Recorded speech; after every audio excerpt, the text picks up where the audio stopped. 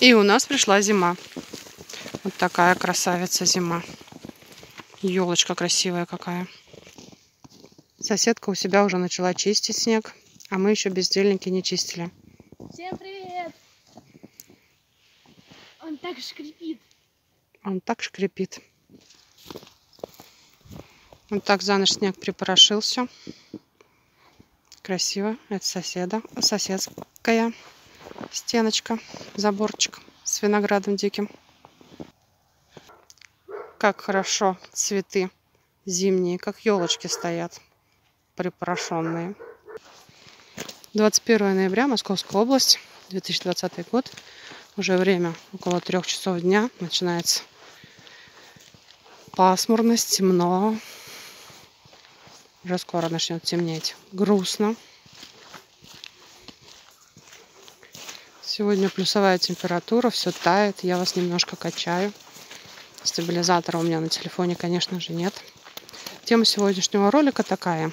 Короткого ролика, я постараюсь не затягивать. Нужен ли газ в деревнях Московской области? Мы в этой деревне живем 6 или 7 лет. Вечно забываю, в каком году мы переехали. Будем считать, что 6 лет. В августе мы переехали. Первый год мы дачный домик утепляли всеми возможными способами. В силу, там обустраивались, там то интернет проводили, то телевизор, то еще что-нибудь. Потом я усиленно работала, мне некогда было заниматься газом. А потом перед 1 классом ребенка у меня было свободное время, я решила поездить, поузнавать, будут ли газифицировать нашу деревню. Не понаслышке знаю, что, например, в Белгородской области, муж из Белгородской области, соответственно, его родственники тоже в Белгороде и в области живут. Даже если дом жители не хотят подключать к газу, то все равно газовая труба на хуторе, в деревне идет к этому дому, а дальше уже все зависит от жителей. Хотят, не хотят. Главное, что она подведена. Съездила я в администрацию. Они сказали, что они этим не занимаются по поводу газа. Вы можете даже никуда не ездить, потому что меньше 100 жителей, прописанных в деревне, даже вас в план ни в какой ставить не будут. Я на этом не успокоилась. Мне было скучно. После работы мне было дико скучно дома, поэтому я поехала дальше. Это я была в администрации местной сначала. Потом я поехала в газовую службу Наро-Фоминска, районную. Оказывается, что там с нами вообще не хотят разговаривать, работать. Нас передали в Одинцовское управление, поближе к Москве. Я написала письмо, напечатала на компьютере письмо и собрала подписи с жителей деревни. У нас получается деревня на 3 стороны, 3 улицы. Прошлась, 88 подписей собрали. Мы в магазине оставила. Девочки тоже, кто приходил в магазин, кого я не застала дома, тоже поподписывали. И поехала в Одинцово, в эту газовую службу.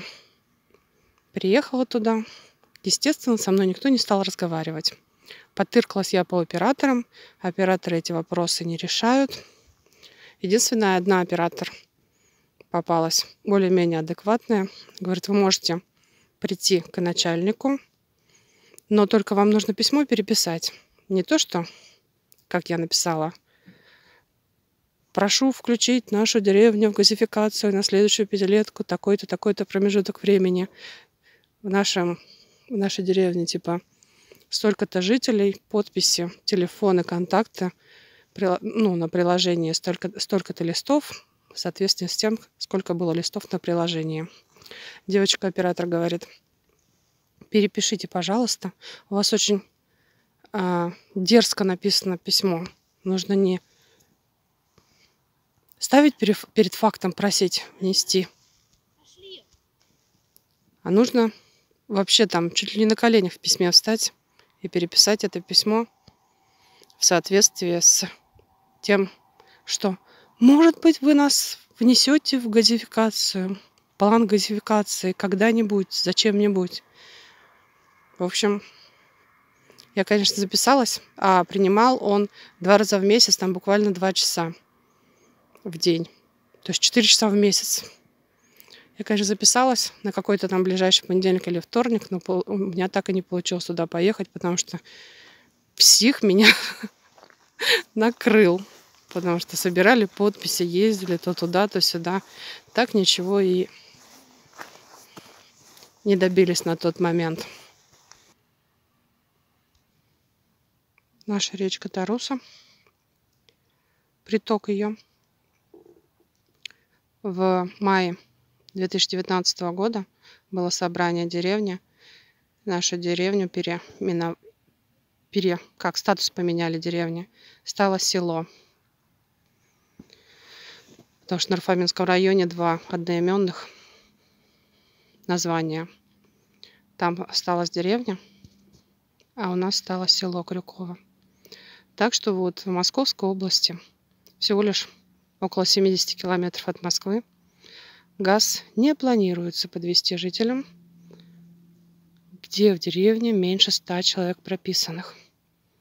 То есть даже в проекте мы на тот момент нигде не стояли.